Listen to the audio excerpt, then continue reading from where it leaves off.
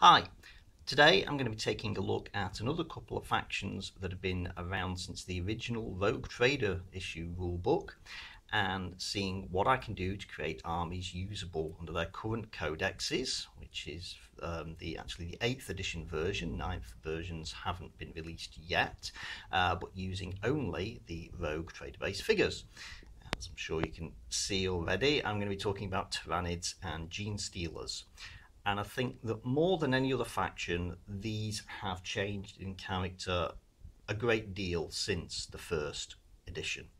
The Tyranids always used that biotechnology. They weren't specifically extra galactic in Rogue Trader, but it wasn't said that they were from this galaxy. It was said there were 13 known hive fleets, but there could be many more. The Genestealers were completely unrelated to them. They were just an animal from the moon of Imargal, I think it was, and that name cropped up in some of the Tyranid codexes later. Initially, Genestealers would not necessarily be hostile towards humans. The hybrids could associate with humans and help humans, but that changed with the release of the Space Hulk game, where they became far more hostile, and to introduce Genestealers onto a world was really to destroy that world. The Tyranids themselves were merged with the Genestealers, or rather the Genestealers were sort of rolled up into the Tyranid faction at the time of the release of Advanced Space Crusade, where Genestealers could be used in this game as extra monsters for your Imperial troops to encounter. And since then, the two have gone hand in hand. Genestealers, in fact, disappeared as a standalone faction for quite some time. They were only included as part of these Tyranid army list books until far more recently, where they once again got their own army books. I'll be looking at both armies separately today. Starting with the Genestealer cults, I am going to begin, as I have done in previous videos, with the headquarters element of the army, and where better to start than the Patriarch himself. This figure, seated on a rather imposing throne, was released under Rogue Trader, and it was actually meant for a Chaos Genestealer cult, as well as a regular Genestealer army. You can see the 8-pointed star of chaos right there, although with the Patriarch seated in place you don't get to see that, so he makes a rather fine army leader for my cult. And along with this figure came a Magus, so I can just use this again as a Magus, his personal advisor, and also included with them were these tiny little Genestealers, which even back then were familiars, so I can just use those as intended. And I have a Patriarch, a Magus, and some psychic familiars to boost their powers. Moving on to the core troops of the army, I'm going to start with some neophyte hybrids, and most of the squad you see here are just single-piece metal figures. There were 2 variations produced, one with an auto pistol and a close combat weapon, and one with an auto gun. Now you'll notice each of these does have a 3rd arm, but it's not so massive that you can't explain they will be able to hide these under robes, so I still think they meet the requirements for neophyte hybrids instead of something more obviously alien. And one figure in the squad, this one, isn't one of the original single-piece metal hybrids. This came slightly later, and as I've had in many of the videos beforehand, he has a metal body with plastic arms and a plastic weapon. The arms I've used here are just the same as used on the Imperial Guard figures, and the weapon comes from what's called the Chaos Heavy Weapons sprue, but you first actually got that with some plastic Genestealer hybrids in one of the Space Hulk expansions. So he is the support gunner for this squad, and I would consider this, that had been a conversion beamer, to be a mining laser. And of course, since this type of figure is quite flexible, I also have an entire squad where I've just given them las guns and a las pistol taken from Imperial Guard figures. A lot of these figures would have come with weapons and arms like this to begin with. And again, I've made use of a conversion beamer from the Chaos Heavy Weapons sprue to give me a support weapon, and I would consider them mining lasers. This squad of hybrids is made using the plastic figures from the Space Hulk expansion set Genestealer. They are obviously more alien than the metal figures I've shown you before, so I'm going to be using these as acolyte hybrids from earlier generations. And these had a single pose of legs, torso and head, then with some separate arms. And again, these arms are very much alien, looking very Genestealer-like to match the earlier generations of hybrids. And the weapons are las pistols for 3 of them. These come from Imperial Guard weapon sprues and squat weapon sprues. And a couple of them have got hand flamers. Those come from a pistol sprue that was released towards the end of the Rogue Trader era. Had all sorts of pistols on it, and it was actually meant for the game Confrontation, sort of prototype Necromunda. And for the squad leader, I've also added this power sword, which came from an Orc weapon sprue. Just as with the current generation of Games Workshop kits, you use a variation on the Imperial Guard infantry squad to represent a Brood Brother squad. You can also use Rogue Trader vintage Imperial Guard figures to represent Brood Brothers in an older army. And here I have got a selection of old Imperial Guard, or in fact even Imperial Army with most of them, with a couple of grenade launchers added in, and that makes quite a nice little Brood Brothers squad. But there were other options available at the time. In the very early days of Rogue Trader, there were a range of pirates and mercenary figures available, and I've got some of those here. I think they make quite a good Brood Brother force, the sort of underground militia that may have formed hidden away in dark places on a planet out of the view of the Imperium. And also there are these figures here, and these are figures meant for the game I mentioned earlier, Confrontation, the primitive version of Necromunda. And largely these are scavvy figures, or a scavvy figure. And then there is one, I think it's just called a Brat, which is functioning as my squad leader. And all of these figures are the metal body with plastic arms and weapon, sort of hybrid figures that Games Workshop went through a phase of producing. But between them, this little lot gives me quite a nice variety of Brood Brothers to be backing up my more alien troops. Moving on to the more elite troops in my army, I'm going to start with the Genestealers themselves, and there are a few sources of these available during the Rogue Trader years. These all come from the Space Hulk game. They're all plastic, and you've got 20 of them in the original game, and you've got some more in one of the expansions.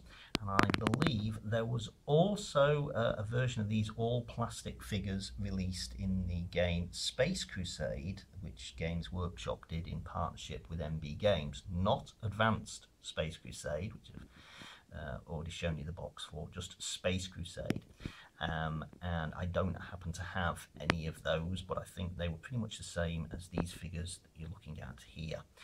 There were also some metal figures that had just some slightly different poses, and for a while again Games Workshop did its sort of hybrid of a metal torso with plastic arms, no weapons this time, so you could adjust the poses yourself. I've got 2 squads of those from the original Space Hulk, and also for some of my more elite troops I'm going to look at some of the variations on the Magus figure. There are quite a few available. You saw the sort of whispering Magus advisor earlier, and here we have another couple of them, and I think these can make some quite useful versions of the hybrid character models, which are in the elite section of the Genestealer army. The guy with the terminal, I think he makes quite a good Clan Avus figure with the very technical aspects of the support for the army, while the guy with the staff is the tactical genius of a Nexus. When it comes to the heavy support element of the army, of course, Brood Brother heavy weapons teams, and they're pretty much the same as just the Brood Brother squads themselves. Here we have a squad which is made up of old Imperial Guard figures. Again, Imperial Army, they are that old. You could just as easily use the confrontation figures and give them heavy weapons instead of just basic las guns and las pistols from the sprues. I think there were a few Space Pirate heavy weapons available, perhaps under the Iron Claw label, although those really are not common, so you're unlikely to have a lot of those lying around, but they could equally be used as Brood Brother heavy weapons support. And that brings me to the close of the infantry section of my Genestealer cult army, and now I'm going to move on to the vehicles. As I've said in all of the previous videos, the Games Workshop range of vehicle kits on the Rogue Trader was very limited, and most of those vehicles which would be available to a Genestealer cult weren't released until quite a way into 2nd edition with the massive expansion of Imperial Guard kits. The Sentinel, however, was available as the infamous Egg Walker under Rogue Trader, so you can put in some of these as units of Cult Scout Sentinels. There was, however, another vehicle in the Rogue Trader army list for the Genestealer cults, and I think it may just have been the Chaos cults, which is a little more unusual, and I've really only included it out of a point of interest, and that was the Cult Limousine. And the thing about the Cult Limousine is Games Workshop didn't make it, but they told you to use a 1:43 scale model car instead, and you would just convert this as you wished to make it fill in as one of the limousines that was used to allow Genestealers to move around without their alien features being seen. So this is a 1:43 Cadillac V16 from the 1930s, and I've blocked off the windows and tinted it, and more significantly I've added a couple of bolters under the wheel arches for some concealed firepower. Now, depending on how you'd converted some of these, if you had them, you might be able to get away with using them as Achilles Ridge Runners, but you could only do so unofficially. I really don't see Games Workshop stores tolerating these figures, and Warhammer World, no chance. You know, it has to be Games Workshop. So, as I say, this is just included as a point of interest to show really how things have changed over the years. Now that I've finished looking at my Genestealer cult army, I'm going to start looking at the models available for the Hive Fleet itself. And I'm starting here with this Brood Lord, and he in fact was created for the Genestealer army list. As I mentioned, they were entirely separate, and this guy gave you an option to one that was sitting down. He's obviously far more dynamic as he's charging into battle at the head of his army. So he's going to be part of the command element for my Hive Fleet force. And another one is the Tyranid Prime. Now this figure is a plastic figure that was originally released with the Advanced Space Crusade box set. You could also get the sprues individually, and I think there was a simplified version of Advanced Space Crusade called Space Marine Scouts, which included some of this figure. But in Advanced Space Crusade, you got 6 Tyranid multi-part plastic figures, and unusually for this figure, he has got both bone swords and a death spitter. Typically on the figures, you would have one or the other. Tyranids didn't get the option for using multiple bioweapons until later on when the kits were updated. So I've really converted this one just so I can make him stand out from the other Tyranid warriors in my army. And here we have two squads of Tyranid warriors. Both of these are all plastic from the Advanced Space Crusade game. You'll see I've armed one of them with Death Spitters and the other with bone swords. And the secondary limbs on both of them terminate in these clawed hands, and I would count those as rending claws instead.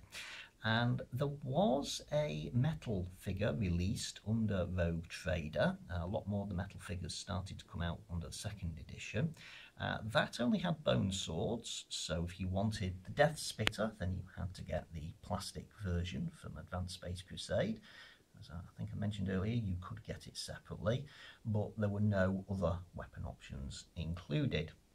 Of course, the Genestealers were available for the core of your army as well. You just took those from either Space Hulk, Space Crusade, or you bought the metal figures. There were also some other metal figures that were available at the time. Here we have them. Termagants. Now, they weren't called Termagants at the time they were released. These were actually the first production version of the Tyranid warrior. You see they've got a far more quadruped appearance, and they are much smaller. When this version of the Tyranid warrior was released, these were relabeled as Hunter Slayers, and you could use them in Advanced Space Crusade. Of course, you had to buy them separately. They're all metal figures. And there is, in fact, an even older version available. It never got a full release. It's sort of a bit bigger than these guys, has the same sort of slouched quadruped pose rather than standing upright. And there are also some fan sculpts available of that online. So if you're trying to hunt down the original version, make sure that's what you're getting and not a fan sculpt. There is one other option available for the core of your army, and that is, of course, the Ripper Swarms, living carpets of creatures, but these aren't exactly Ripper Swarms. These are squigs. That's right, the original squigs were creations of the Tyranids, and they were in the first Tyranid army list. The idea was that Tyranids captured Orc DNA and used it to create this swarms of tiny little creatures just for some basic tasks. When orcs attacked the Tyranids, they recognised the inherent orkiness of these things and liberated them, and then began to breed them. Of course, all that has now changed, and squigs are purely orky, but if you've got these old figures, they will do quite nicely as Ripper Swarms in your Tyranid army. And finally for today, we're going to close with one of the ugliest figures Games Workshop has ever produced. Well, so I've heard it referred to by some YouTubers, and this is the Screamer Killer, the original version of the Carnifex. Whereas today the Carnifex has all sorts of weapon options. All you got with the Screamer Killer was the Bioplasma Spit and some great big scythed arms to rip people apart with. And this is an all-metal figure, available individually. Of course, it's now called the Screamer Killer again in the codex when you put this combination of weapons together. So it's sort of come full circle, and it's kind of appropriate to be using this figure to represent it. And I'm going to close this video with a shot of the combined Genestealer Cult and Tyranid High Fleet army that I have available using Rogue Trader models. I've got far more available for the Genestealers. There's a greater variation of troops available. The Tyranids really didn't expand a great deal until 2nd edition, but you can still form a perfectly usable army if you wanted to. And I hope you've enjoyed looking at this today. Thanks for watching. I will be doing one more of this style of video. I'll be looking at the Great Enemy itself. That might be next month, depending on whether I can gather and paint all the figures in time. Anyway, as I say, well, thanks for watching again. Bye.